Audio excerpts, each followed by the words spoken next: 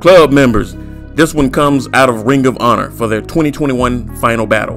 And won't be so many more times I'll be able to talk about Ring of Honor, I guess. But anyway, the Briscoes are going to challenge the OGK for the Ring of Honor World Tag Team Championships.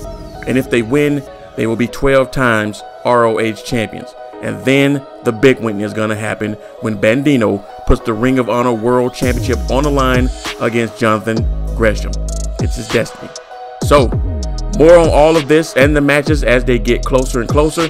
But until the next video, I'll see you again.